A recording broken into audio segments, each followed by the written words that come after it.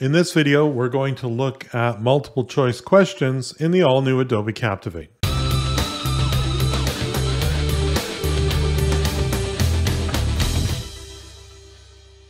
So hopefully this video will be a nice deep dive into multiple choice question slides. Because of course, when I first looked at the question slide, specifically the multiple choice question slide in the all-new Adobe Captivate, I thought, it's pretty basic. There's not a lot of customization. But once you actually get in there and start to play around with some of the properties for the question slides and some of the appearance settings that you can change for not just the slide itself, but many of the individual objects, start to realize that's actually pretty customizable. Let's take a look. To add a multiple choice question to your all-new Adobe Captivate project, just click on the new slide icon in your toolbar. Down at the bottom are all your question slides. In this case, we'll select multiple choice to add a multiple choice question here. Probably the first thing you're going to do is maybe a little bit of configuration to make sure that it's set up to receive your content properly. In my case here, I have a single answer multiple choice that I'm planning, but I need 4 answers. So I'm going to click on the answer options underneath question properties and make sure that there are 4 options for me to populate. I'm going to just type in my question stem here now, and now just populate the answers. Okay, so I'm just going to click away so that I've got the entire multiple choice block selected. Just like any block in Adobe Captivate, it is made up of components, and you can see them down here. Before we get into the individual components, appearance, and reporting, let's take a look at some basic question properties as well as design options that are available. So first and foremost are the alignment and spacing. This is something that I would typically change to be a little bit wider. I'm always sort of thinking, what is this going to look like on a mobile phone? So I don't want too much space on either side. Otherwise I run the risk of words, not showing completely and wrapping partway through a word and so on. So I like to give it plenty of space and minimize the horizontal padding on a slide like this. There are 2 essential types of slide types. There's graded, which is the default question type. Graded simply means that there is a score associated with this slide. The knowledge check version of this is exactly the same in many ways, except of course you will have no score associated with it.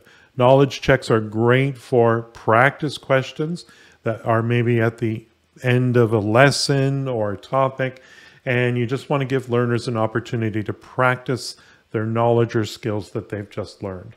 I'm going to stick with graded for right now. Now, within multiple choice questions, there are essentially 2 types that you can have. You can have a multiple choice question where there is a single answer out of all the 4 answers here, or maybe 2 or more answers contribute to a correct answer. And that's when you would select multiple answers. Now, when you select multiple answers, you're going to need to let Captivate know what those answers are that contribute to the correct answer. So you would use the select answer button right here. And once you do that, you can select, of course, the answers that make up that correct answer and then press done. I'm actually not using multiple answers in this case, so I'm going to unselect multiple answers. I would either select or edit the answer at this point. I could do that. And the correct answer in this case is, in fact, Charles III. He's the head of state for Canada. I'll click on Done.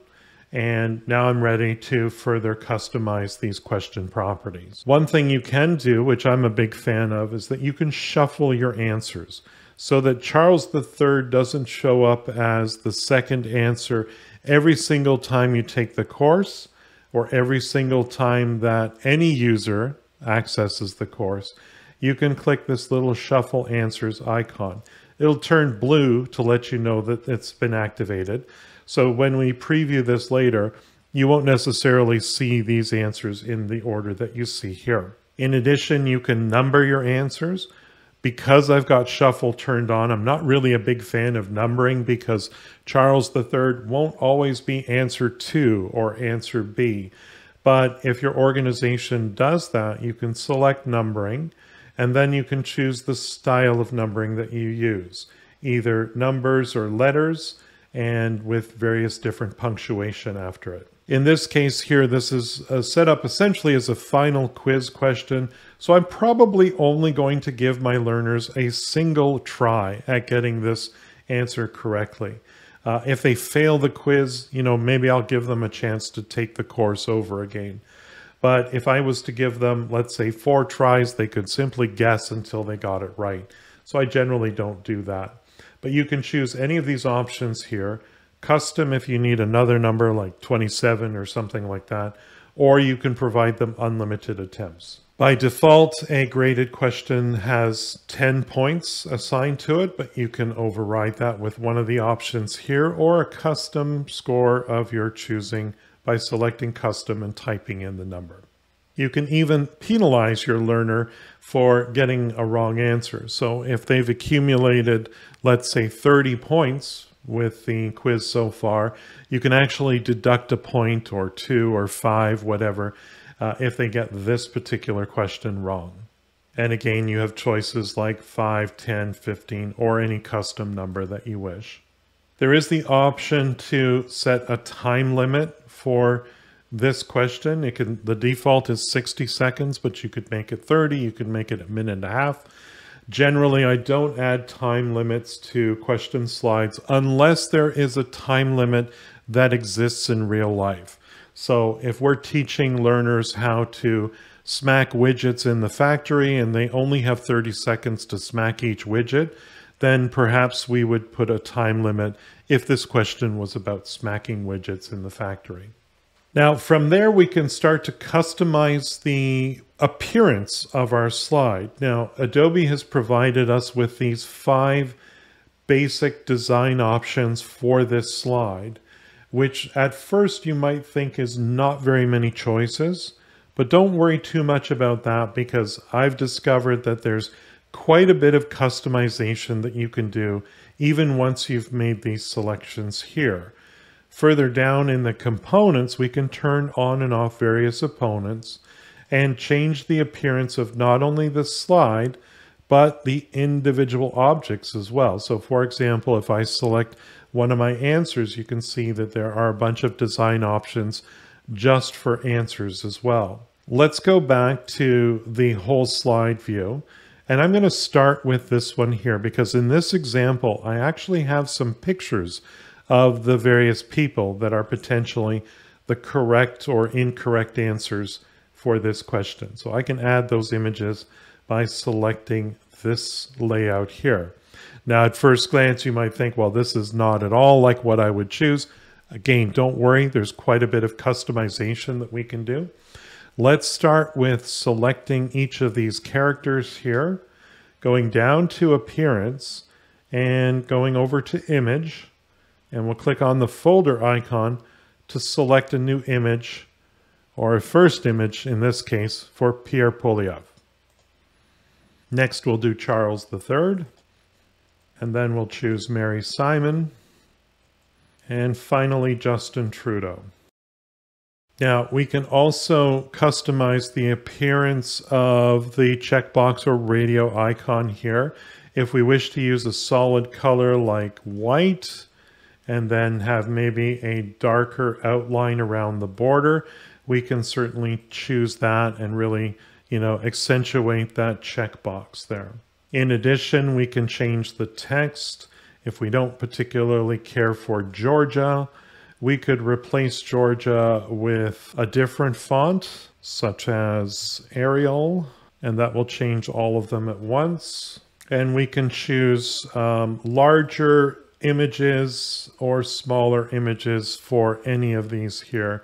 I kind of like the large there, giving us 2 by 2, which is, I think, a good design layout here. Now, one of the things to remember about our answers is that these images, which are our answers, have rollover and down states and selected states and so on. So if we select those, you'll see there's this section for states and a show button next to it. Let's click that and we can see that we have different effects on these different states. So for the hover, under image, we have a thing called overlay color. And this is where when you move your mouse over it, it changes the appearance of that image. I'm not really a fan of this, so I'm going to turn that off for all of these states actually, including disabled. And for selected, maybe we can do something interesting with the magnification. So when we select them, we'll get a close-up of their face here. That'll give us a visual cue that we have selected one of the answers. Let's go ahead and hide the different image effects here. We can also do some further customization to the question slide itself. Maybe I don't want this card approach here, so I could unselect that. That's going to allow the background to show through. And perhaps I even want to change that background. So I could select a completely different image. In this case, I could select something from the asset store that might be very appropriate for a slide like this, or maybe that's too busy. So we'll choose maybe just a solid background and keep it simple. But there are a lot of choices available for you. In addition, within our components, we can add a skip button, a clear button, and a back button. And if you click on these, like any other object within this slide, you can customize their appearance as well. So maybe I want all black buttons for these particular buttons here. One of the things I really like about Adobe Captivate 12 is the ability to add icons to buttons. So if I select the icon tab in appearance with one of the buttons selected, choose the icon option, and you can see that I can click on this folder icon and select an icon from the assets store here that is appropriate maybe for a back button. And of course you can choose the color for that icon since it's an SVG, and that looks kind of cool. Now, one of the things you might be wondering about is in previous versions of Adobe Captivate, there was a very obvious feedback caption visible on your question slides. And you can see here that there really isn't anything like that. It's actually hidden. It's one of the components of a question slide. You can't disable them, but you can show these feedback captions. By default, they show at the top. Now, I think this is great that the top is available, but I think in this case, I might want this at the bottom of the slide because I just hit the submit button. So in all likelihood, that's where I'm scrolled to on a page, especially if I'm on a mobile browser. I'm way down here. So you can change the position of the feedback. And if I select the feedback caption, you'll notice that the inbuilt states, it's really just a single object that has a default state of transparent, and of course, a correct state, an incorrect state, and an incomplete state. And if you'd like these to have a little bit more impact than what they do, personally, I'd recommend that you take the green color away, especially the green and the red for the correct and incorrect, because if someone were colorblind, the red and green would have very little meaning for them.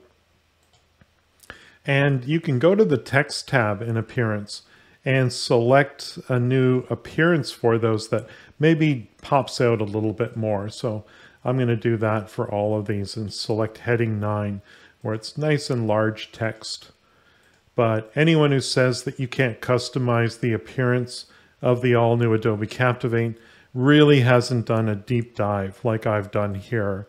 And, you know, there's more things to cover as well.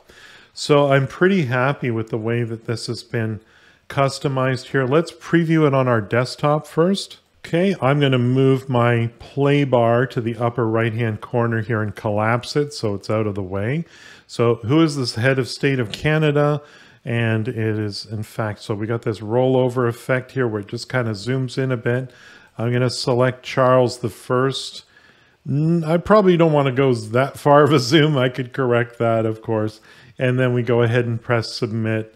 And it says that's correct. Click anywhere or press Y to continue. Again, one of the cool features of Adobe Captivate is the ability to preview your slides like this on your mobile device. So let's do that right now. To do that, I just click on the three dots here and generate a device preview.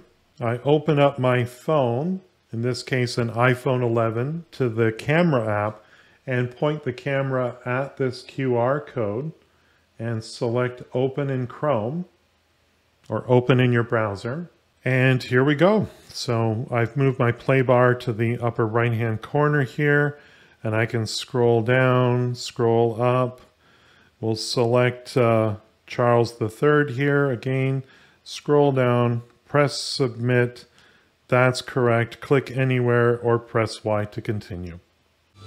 If you thought this video was helpful, please like and share it with your colleagues. If you need help with Adobe Captivate, hire Paul for one-on-one instruction. Paul's goal is to focus on lessons based on your specific needs. Visit his website at captivateteacher.com. And don't forget to subscribe to his YouTube channel.